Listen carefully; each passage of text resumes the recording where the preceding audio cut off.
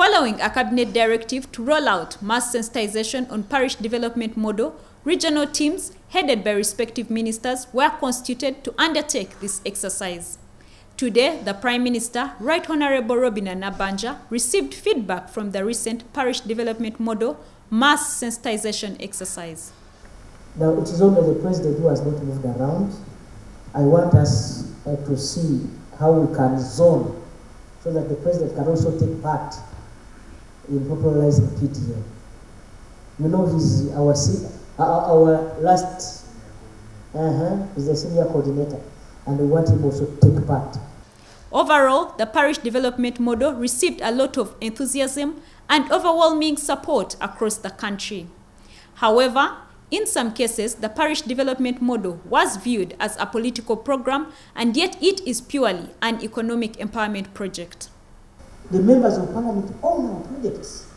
They don't see government, they see members of parliament and LOC files. That's why you are seeing the number of LOC files becoming members of parliament is very high, by the way, in this country. Sure. Why? Because of our program. They see the LOC file.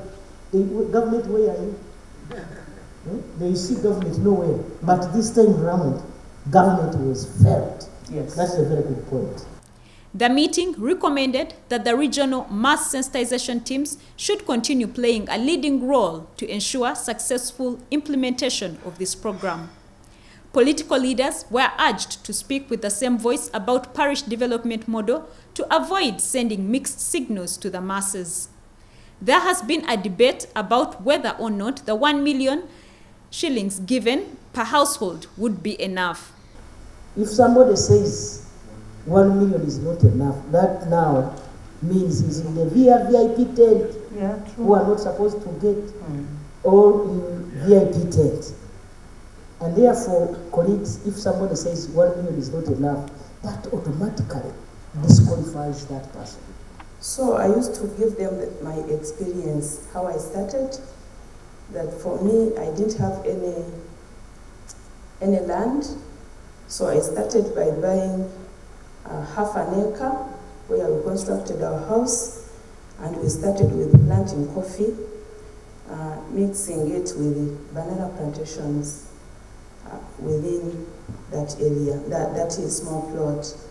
So I was giving them my experience, that in fact I was emphasizing that if we are to get out of poverty, if we are to sensitize our people to get out of poverty, we have to emphasize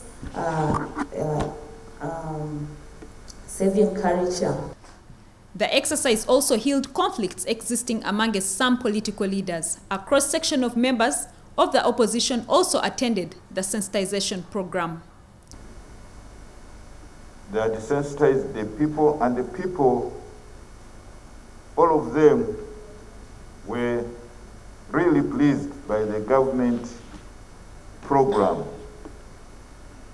Sironko district is basically opposition, FDC. I informed our colleagues there, Honorable Mafavi Nandala and the other one. Though they didn't turn up, but their people embraced the overall program, and to us, that is what mattered most.